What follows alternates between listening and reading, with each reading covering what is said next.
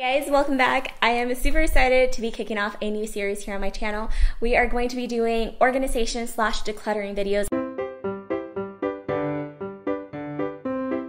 The biggest problem that we have with this closet is that it is the only one that we have in our house that we can store everything in. So we have our towels in here, we have a lot of our backup supplies. We're Costco shoppers, so we like to buy in bulk and we need a place to store all those things. So this is what my closet used to look like, and it is really bad, you guys. I basically had to go through first and declutter, so get rid of anything that we definitely were not going to use. So a lot of the things that we ended up donating were things that I had bought in bulk back when I used to coupon. I wiped everything down, I cleaned off the floors.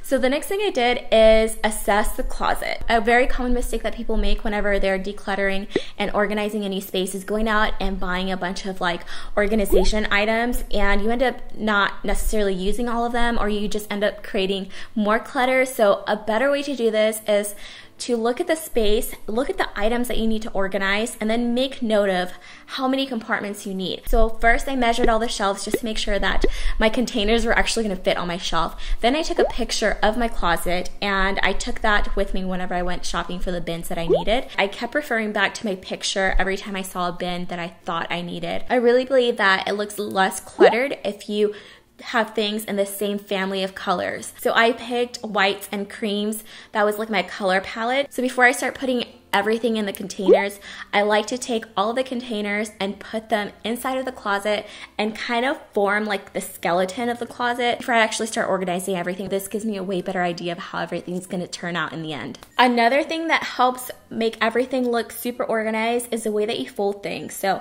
I have a very specific way that I like folding towels. I just fold it in half, and then I fold it in half again, and then I fold each edge into each other the way that I'm showing you guys here. And I try to fold them all the same direction so that when you stack them, they look super even, and all you can see is like the smooth edge, and it looks very professional, kind of like a department store.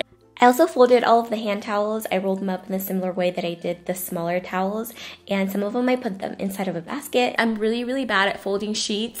I just decided that I would store all my sheets in one of these really pretty baskets. So if they're not like perfectly folded, it doesn't matter because they're all in that basket. I also found this really cool container from HomeGoods. It has like a glass top, and I thought this would be perfect to replace this really dingy drawer that I had in there. I had so many random things in there, but basically I would keep band-aids, Neosporin, chapstick, and things like that. And this box is all see-through, so you can definitely see everything that's in there, and I love it. The only thing is it had this little piece of wood in the middle, and it wasn't letting me put larger items, so I took some pliers and I popped that wood out, and now I can fit larger items. So I love this little organization thing. I also keep things like light bulbs and batteries in these plastic bins. You can snap them shut, and it's just a way better way to remember where everything is.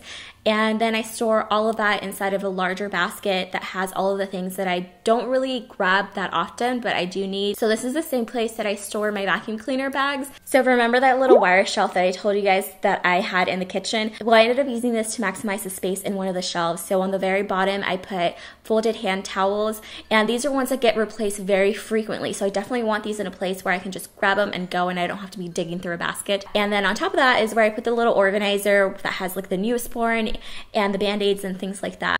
I also put all my cleaning supplies in one basket, and that way when I need it, I can just pull it out and take it from room to room. Another way that I maximized space was stacking things on top of each other. So I have this acrylic drawer. I think this is from the Container Store. This is perfect to go underneath a box that opens up because you're able to open both at the same time without having to remove one from the other. In this white lacquer box, I just keep candles. I go through tea light candles very frequently, so I have them all there. I love making things look pretty, you guys. So I ended up putting a picture that I just had laying around. I put it at the very top of the linen closet, and then I just added these really pretty flowers that I found at HomeGoods. I just think it gives it kind of like a spa feel in the linen closet, and it makes me so happy. So since this closet is also for all of our backup stuff that we buy from Costco, I knew I needed some little really large bins to hide things like vinegar, dishwashing soap, detergent, and I didn't want them just all out. So I got these really large baskets from HomeGoods, and that's what we're gonna keep all of our backup stuff. Okay, so now this really cool part.